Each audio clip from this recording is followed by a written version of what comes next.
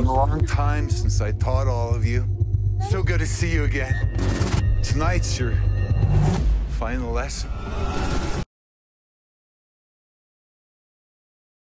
Hi, Jim. Great. Oh, it's great to see you. I love your glasses. You do. This is like literally the first time I'm wearing them. I don't know if I'm looking like a clown or not, but I'm going to go with white glasses. So we'll see. No, they look so cool. I actually have mine here. I was like, am I going to wear these or no? Oh, those are nice. Those are like a Catwoman. I like them. Thank you. Okay, I'm going to wear them. So we're both like, yeah. Yes, let's do that then. You know, this is my first ever interview in these glasses, so we can roll with that. Mine too. So great. Okay, well, I love it then. There you go. We're debuting something. How's everything? Where are you at? It's going well. I'm in Cape Town in South Africa. Oh. We're at lockdown level 1, which is a good thing. Everything's starting to feel a bit more like normal again. Okay. And how's things with you? How's it there? I'm in Chicago and it snowed today for the first time a little bit, so that's crazy. It's early for that, but it's cold as hell and it's raining and it's snow and it's definitely feeling that winter is coming really soon. Oh, that's awesome. I love snow. I've only seen snow like when I studied acting in Canada, and I freaked out every time. It makes snow angels. There's a lot of it there, so yeah. Oh, that's good. So cool. Well, as long as you're staying, everything's good with you, that's all that matters, Yeah, no. And with you, is lockdown? How's the lockdown there? In Chicago, it's not too bad, actually. Things are slowly, they're spiking up, unfortunately, but everything's open pretty much. Like I went to it's like Halloween season here in the US. So I went to this haunted house over the weekend. So that was fun. Oh, that's so cool. I've always wanted to do that. Do they really chase you around like with like chainsaws and stuff? Yeah, they do. And it's like, it feels like I went to one of the best ones out here and it felt like a movie set. I felt like I was in a horror movie. Like you go through this literally like this graveyard and it's outside and then you go into this house and then you're going down a stairwell, you're in some basement, then you're like in you got to move like sideways to get through this like maze of like walls where you can't even go on head on. It's insane. It trips you up so much. Oh my goodness, that sounds so creepy. When you said basement, I was like, whoa, okay, that's insane. But that's so cool. You walk in there, then you're like, you don't know where you're at too. So it takes you on a journey. And then it's like, I'm in a haunted like church, and there's all these like zombie nuns, dead nuns. It was insane. It was like half an hour of just like a thrill walk. Wow, that's so cool. Oh my goodness. Oh, I wish I got to do it. Like I really want to do one of those one day. Hey, you got to come out here in like October. This is the season where all this takes place. So I hope you experience it. Oh, that's so epic though. Oh my goodness. I'm so jealous. Hey, at least I didn't have something strapped on and that was going to blow me up too. So I'll take a haunted house any day over that. Nice. Yeah. You guys, it looked like it was like a horror. You guys filmed the whole movie in the dark. Literally, it was like pitch black, the whole thing in a forest. Tell me about that. Was it kind of freaky and weird too, in a sense, to be like filming all in the middle of night in this like, I don't know where you guys filmed, but it looked creepy as hell, that jungle forest setting, Yeah, oh my goodness. It really was so creepy because it was an actual like in the woods. And it was raining. We were supposed to shoot for 17 days, but then it started raining and we only had 11 days. So that's not a long. Oh, that's quick. That's quick. So, it was like really like fast paced and people were like sliding in the mud. Some people got injured, bugs everywhere. It was really crazy, like scratches from tripping over branches and just like, yeah. But I think it was so like it added to the whole like experience. Like as an actor, you're like, yeah, this is great. And I love that this vest is a bit too tight because now I'm like into this character, But yeah, all night shoots is it's strenuous. It's like, it gets you after a while. So yeah, I'd imagine it was over. I was wondering how heavy were those backpacks and stuff, because this seemed like it had a lot of it. Was it just like a vest with like a lot of fancy stuff up front? Like, was it heavy and tight? Tell me about what it felt like carrying that throughout the movie. I mean, it's crafted so well. I think they did a really good job because it's actually, I think it's like foam latex. So it looks like it's metal. I think that's, yeah, kind of what it looks like, but it's actually kind of like soft and like bendable. So no, it's not heavy at all, but it is quite tight. You can tell them how tight you want them to make it, but I was like, no, I need to get into character, make it as tight as you can. You know, so that was great because then you're aware of this thing around your body and like constricting you the whole time. And yeah, no, they were fantastic. And then we had remotes. That's how we operated the different like color lighting and you know, yeah. That's Super interesting. Cool. You know, like the whole thing, your crew, I mean, you guys had to bond because it's only like you know, handful of you out there. Now you're for like 11 straight days in the middle of the night. How did you guys kind of bond as friends? And you know, you're playing friends that hate each other, but I imagine it was the opposite of it on set. What was the set like? Yeah, oh my goodness. No, there was such great camaraderie, as you can imagine, because that's usually what happens. It's really like going camping with a group of friends. Like it's like a team building experience because that's what happened. Everyone was like, okay, guys, we got to make this happen. And you know, I've said a couple of times before to other people that it's a low budget film. So what was really cool is the people who were there really wanted to be there. They enjoyed the script. They were like, let's do this. So it was so much fun. Everybody was just giving it their all. And we're all friends offset. So that was just so great, you know, chilling with everyone. We were just cracking jokes all the time, basically. Oh, that's awesome. Have you guys been connecting ever since filming? Yeah. So some of us are in Joburg and some are in Cape Town where I'm at. So yeah, no, we've been hanging out. We're really good friends because we're all South African. So that's also a cool thing for us, you know, to do this film that's kind of like, you know, for an international audience. That's a big deal for us. Right. Have you done any films outside of South Africa in a sense with like different, you know, actors from different places around the world? I wonder what the experience would be like to work kind of with your literally hometown friends versus, you know, because you don't really get to do that sometimes on movies, you know, especially, you know, working with people that live nearby and you can relate to versus where a lot of them are people are from different sides of the world. Yeah, exactly. No, it's so cool because like Raina Swart, who also plays Ryan in Trigger. Mm-hmm. We're both Afrikaans, so we actually speak, that's our native language. We actually speak a different language.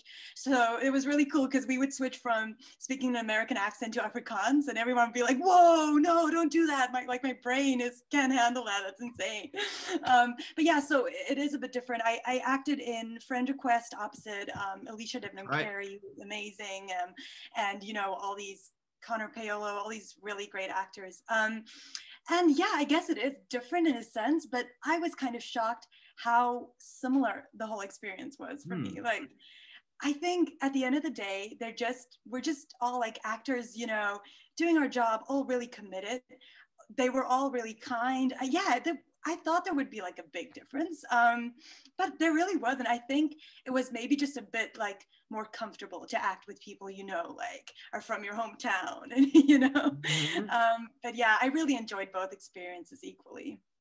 You know, when you were looking through the script and everyone's got some sort of revelation or secret hiding or you know, or crazy death in a sense, what was your kind of initial reaction to your character when you saw that, you know, your character gets to last long, so that's a good thing, you know, you don't go early. What was your kind of reaction initially reading the script and what you got? I'm sure all of you were like, ooh, this is my death. Oh, this is my revelation. I'm sure that was like a big topic of conversation on set. Oh yeah, like let me tell you this, like as an actor, the first thing you do when you read a script, you're like, how many scenes do I have? Oh yeah, great, I'm still at page 70. That's good, you know, like so you do that. But yeah, so no, I was really obviously happy to play a character that kind of lasts, you know, kind of long in the film. Mm-hmm. But yeah, it's fun because like, oh my goodness, I'm scared that I'm gonna like be giving away any spoilers, but yeah. I'll make a mention of that so people don't get away. You can go ahead. Oh, okay, goodness, thank you. Because like I'm like, what did I just say something wrong? Okay, but so we had like a wall with like photos of all like of everyone, and then we'd like draw a bloody cross like over you when you're dead. So it'd just be like, in the beginning it's like nice photos, and at the end of the shoot it was just like bloody crosses everywhere.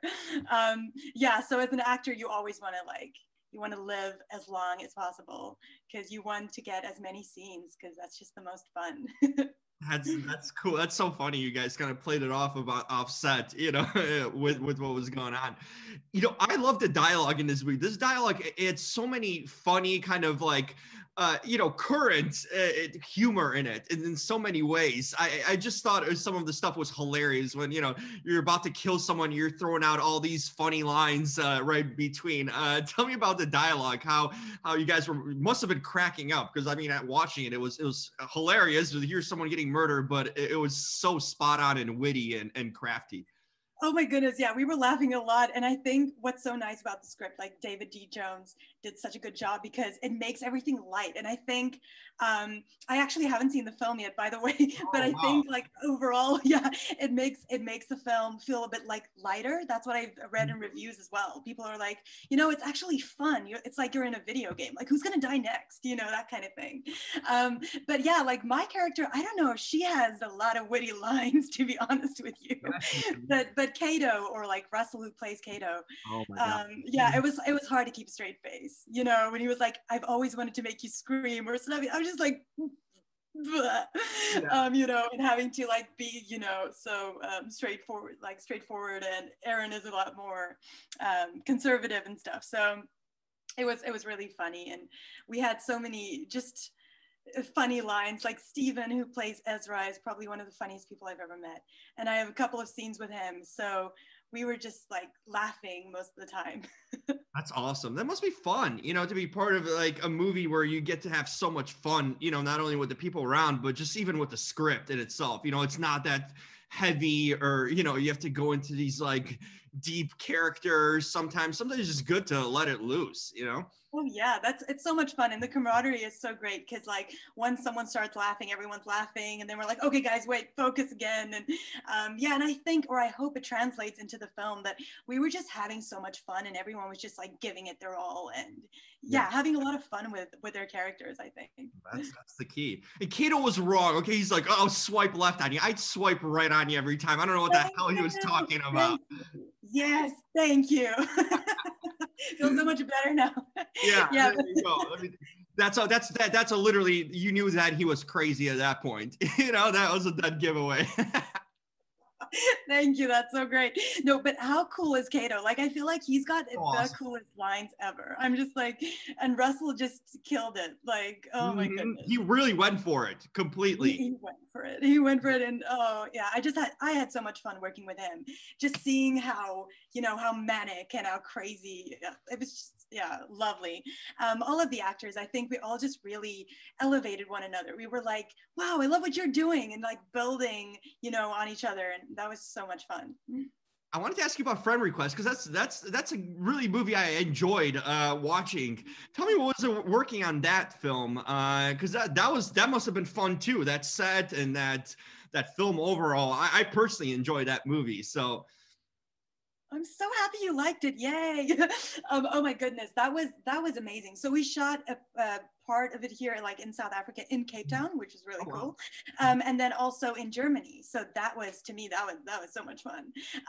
And yeah, the scale of that film was just it was so amazing to be a part of something that big. And Simon Verhoeven, who's the director, he is amazing. Like, he also co-wrote the script and came up with the concept, and everybody was just like so invested in that film. And I feel like that's where the similarity was between Triggered and Friend Request. Like, everybody just wanted to be there and ready to get their hands dirty and just work. And yeah, like I said, I loved acting opposite Alicia. I think she's amazing. I'm so happy to see how her career is just like, excelled. And then I didn't know if it would, like, you obviously hope for someone that it would, but it just makes so much sense. She just has this beautiful subtlety to the way she's acting, and I was just in awe of her. I think she's amazing. And we also had such great camaraderie. We went on safaris and did so many amazing things together, like went on a weekend away, and it was just like the best memories ever. In Germany, what'd you do there? Anything you explored or saw out there? I mean, when you were there? Yeah, we went to the opera. We went to the Hofbrauhaus. We got some like massive beers. It was a lot of fun. But yeah, I didn't have a lot of time because all the marina room scenes were like shot there. So I had a lot of shooting to do there. But we still went out to restaurants and go shopping in the day. And yeah, it was a lot of fun. That's a fun experience. I mean, that's literally international right there from Cape Town to Germany. Wow. Yeah, definitely. It's like a dream come true. There you go. I wanted to ask you, what are some things you like to do in your everyday life? What are some hobbies or interests that you do? What's life like in Cape Town and in South Africa? You know, I've never been, but what are some things you enjoy doing kind of day to day when we're not in quarantine, of course? Oh yeah. I have a clothing label, so I love fashion design. That's something that I really like. I'm actually wearing this thing that I'm wearing. I've made this. Oh, that's so cool. You made that? Yeah. So I love doing fashion design. That's something that I'll do on my free time, is just design. I'm also a songwriter. I love writing songs.